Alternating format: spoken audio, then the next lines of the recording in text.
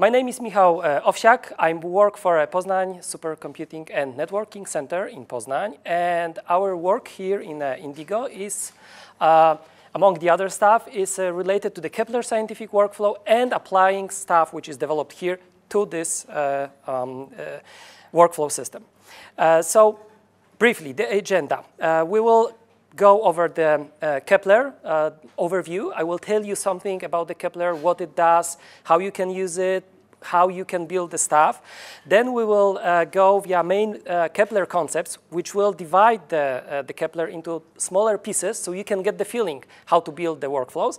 And then we will go over the examples of Kepler application in science. There will be like 3-4 examples so you can see where it is applied and how can you use it. And then, of course, we will move to the hands-on tutorial, where you will be given cards with the address of the server, which is based on Docker installation built in here in Indigo. And then you will connect there, build the workflow, and I hope you will be happy with this one. So what after this workflow you should know? Basically, the general idea of the Kepler. So if somebody will tell you that they use Kepler, then you will know what it is. How to build simple workflows, how to use control statement, because in the workflow system you have to create control statements slightly different comparing to the regular languages. You have to tweak a little bit things and change a little bit the way you think. Then we will move to the Python stuff, if, of course, you will be interested in this one. If people will be interested in Python, I will show you how you can directly from Kepler do some stuff in Python, like visualization, running scripts, or whatever. And then I will tell you a little bit about the Kepler in the Indigo project, and you will see how it was already said, how all these components which you have heard about during these 2 days can be combined in a single tool. So what about the Kepler itself? It's a scientific workflow system which allows you to build workflows. It is built on the Ptolemy framework. The Ptolemy framework itself is responsible for running the workflow. The Kepler is something above the Ptolemy, which allows you to build workflows in an easy way. Computations in workflow are actor-based. It means that whenever you want to calculate something, you want to do something, you have to have a specific actor which will do these calculations. It can be anything you like. Basically, anything you can program can be applied in Kepler, of course, with some restrictions, but it's possible. You have different ways of running Kepler. I mean, the model which you build. We will discuss it later. And basically, the whole stuff is developed mainly by institutes in the US, but it's heavily supported by other people from all over the world, because you can always contribute to Kepler. If you develop something, you can always create a so-called module, which you can then deliver to Kepler team, and everybody can use this module and modify it, use it, whatever they want to do. And of course, Kepler is used across different fields of science, just to name few: ecology, engineering, geology, physics, climate change, etc. So you can pick anything you like, and probably you will find samples there. Well, basically, Kepler is just an application. It's a GUI-based application which allows you to build workflows and allows you to run the workflows. You have 2 ways of running Kepler. You can either workflows. You can either run them directly in the GUI, or you can run the workflow outside the GUI if you want to just perform calculations without running the whole environment. Kepler itself is a huge tool. At the moment, it has like 500 different components which you can use for calculations. It has like a 1 million line of codes. I know this measure can be tricky, but basically it just shows you how much code there is and how much stuff already was contributed to the Kepler itself. Kepler contains lots of components which give you right away from running the Kepler abilities to do some calculations. Like you have components for mathematical calculations, like functions, operators, actors dedicated for R or MATLAB. If you have a R-based script and you want to plug in the script in the workflow, it's possible. You can just injected in the middle of the workflow, and the R will be executed together with the whole workflow.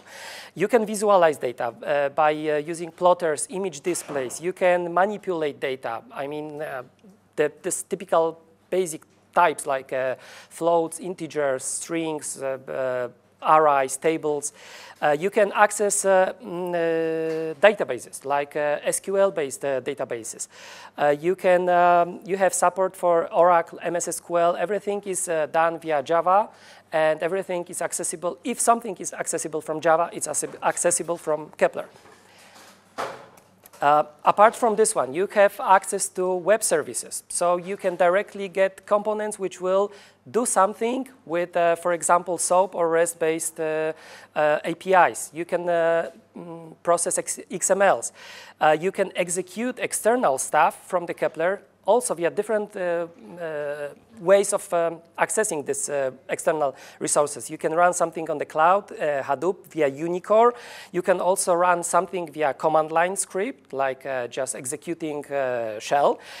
You can also run Kepler itself as a batch job, which means that if you have like a workflow and dozen of parameters and you want to make a parametric scan, and run the same workflow for different parameters, you can just run it on the MPI environment, and it will calculate as many instances as you like at the same time. And of course, there are so-called modules, which are field-specific, like, for example, BioKepler or GAMES or sensor processing. These modules are prepared by people who focus on a given topic, and they contribute these modules to the Kepler repository so everybody else can download them. When it comes to the languages that Kepler supports, you can probably use anything you like as long as you can run it from Java. So first of all, the Kepler itself is written in Java, which means it will run probably everywhere you can imagine where Java is available. You can use directly from the Kepler scripting languages like Groovy, JavaScript, or Jython. You have a dedicated actors which allows you to run this workflows, these actors. You can execute Python either via calling Python via GNI or by calling it as external process. And you can even run Fortran, of course, also via GNI or GNA. I'm not sure whether you are aware with this, you are aware of these technologies, but these technologies allows you to run native code directly from Java, which means that if you have already existing native code, you can also run it in Kepler. Once you have the workflow itself, it can be executed in different ways. That's what I said in the very beginning, that you have this special dedicated components which allows you to run the same workflow in a different way. You can run it as a sequential data flow, which means that every component will be executed one after another and nothing will happen in between. You can run the workflow as a dynamic execution model, which means that during execution you can decide where data will flow depending on some conditions that you bury in the workflow. You can use something which is called processing network, which means that each and every actor will behave completely independently and will be run at the same time and will be executed in parallel. And you can base your computations on time, where the time dictates the execution of the actors.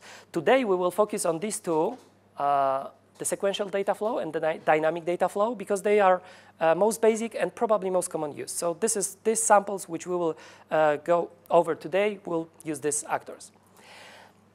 If you take a look at the workflow, the Kepler itself, it provides you with the few areas, let's say. One of the main areas is this canvas here, which is used for putting all the elements which you want to run. And all these elements has to be connected, like you see in here with these lines. And these lines determine the data flow between the components. And in the workflow, you can put elements like directors, actors. Directors are these elements which tell how to run the workflow.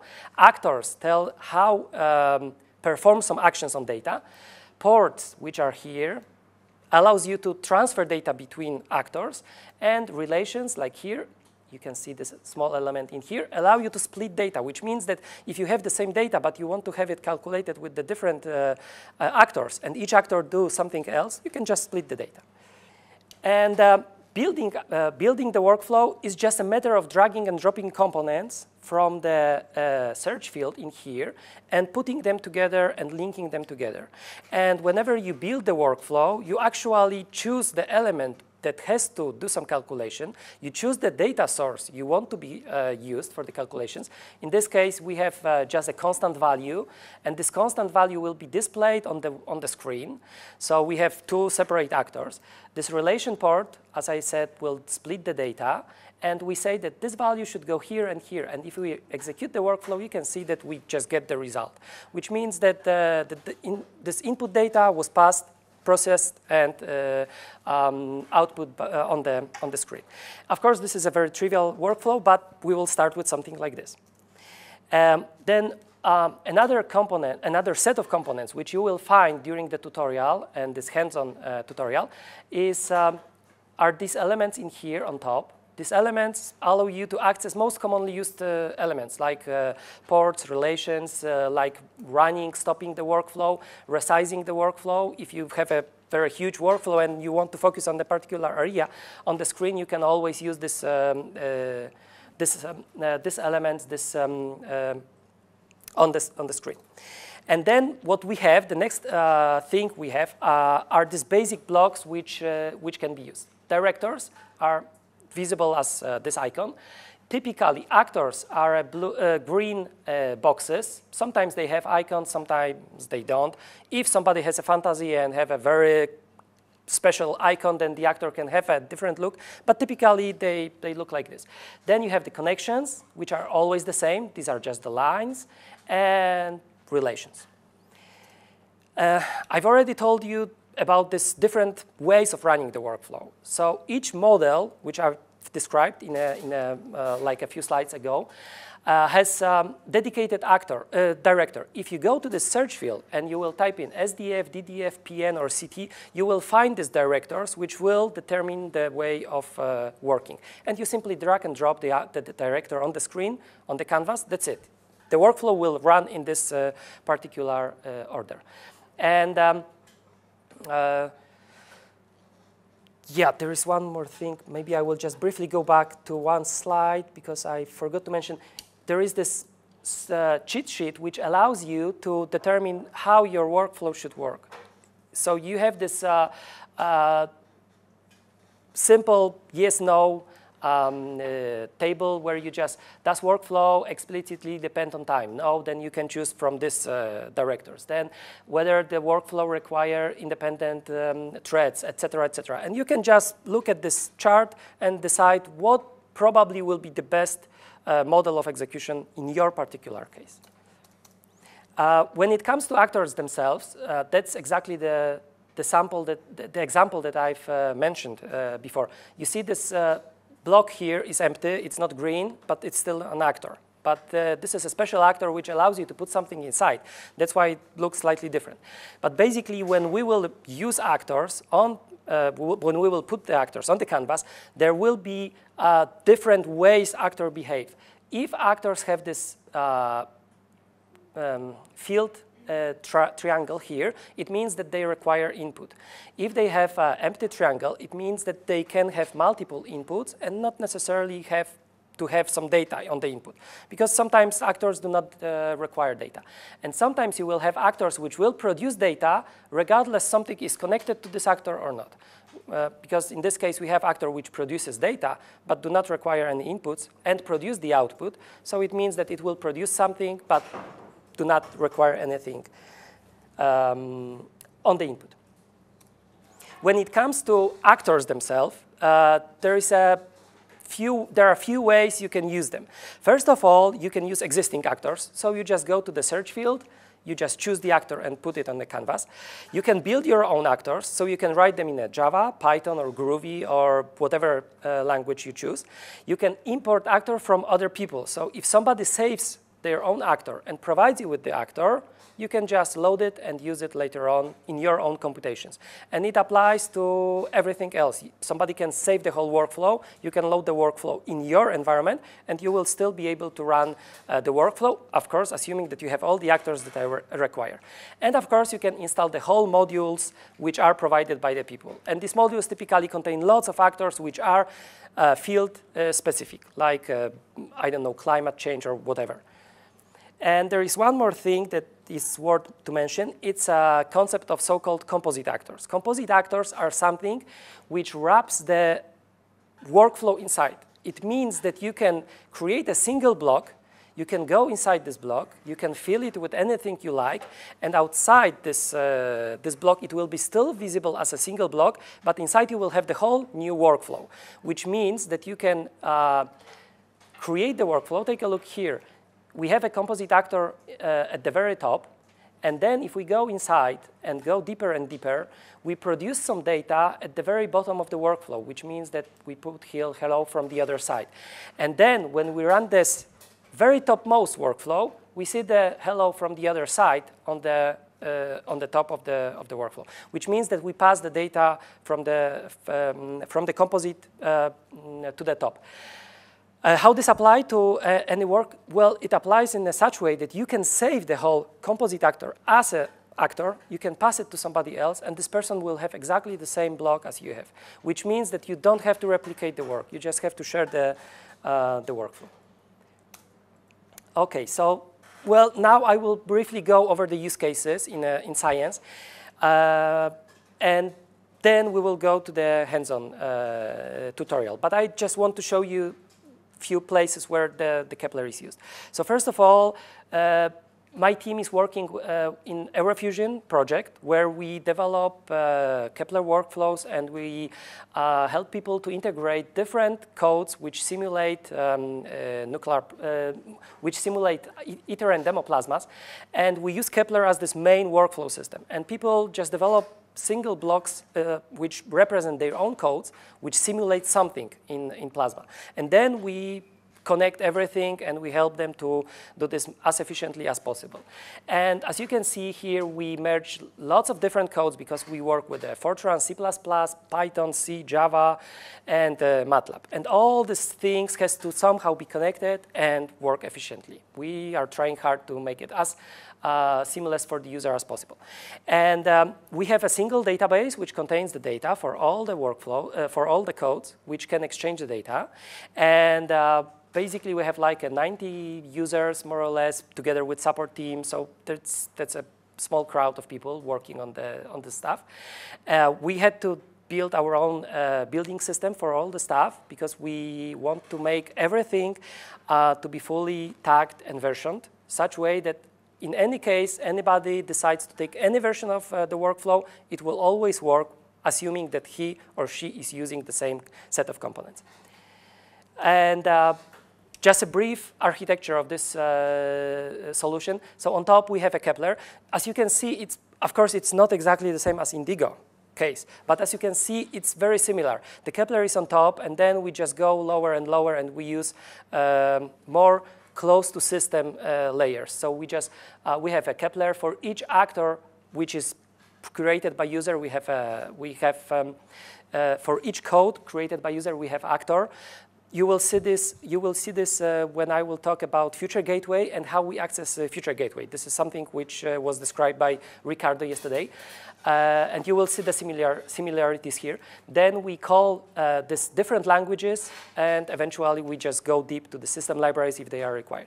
And that's one of the workflows we create. This is just a huge loop which goes over the time index and calculates data for a different codes. Then we have a nanotechnology case, which is the workflow is called ANELI. And it had more or less the same set of requirements. So we need the easy way to add something new. We have to we have to have the way to parameterize the stuff and trigger the execution. And of course, we want to run everything as a parametric scan in a parallel environment. And that's what's possible with Kepler. That's what I said in the very beginning, that Kepler can be, as a whole, executed in parallel. And that's why we use this GUI-less mode, where you don't run the GUI itself, you just run the workflow. And then, typically, the workflows should be transparent for the users. If you parameterize the workflow and you just give the users the workflow plus way of parameterizing the workflow, you can easily give somebody something, I mean, the whole stuff. They can just change some parameters, and that's it. They can run everything and get the outputs. The same refers to the astronomy. We have another workflow, which was developed also in Kepler. It's based on standards developed in the astrophysics, and the goal is, again, to, first of all, support the VO services. As you can see, in this case, we needed some level of interaction. It's possible from Kepler to interact with user, because if you are running in the GUI mode, it's just a matter of showing something and asking user, just do something, tell me where should I go, and that's it. And users are able to do this. And of course, again, we have the integration of numeric codes, because typically in all the scientific workflows, we deal with the same case. Everybody comes with a different solution for a same thing, or some addition to the same thing, and we have to combine everything in one piece. In a one piece. And again, as you can see, we have something. We have the workflow, which provides you with the way of setting parameters and running the whole case. And eventually, we have the same stuff for the Indigo data cloud. I'm not sure whether I have to go over this slide, because I think you've seen this yesterday on the presentation, so I will skip this one.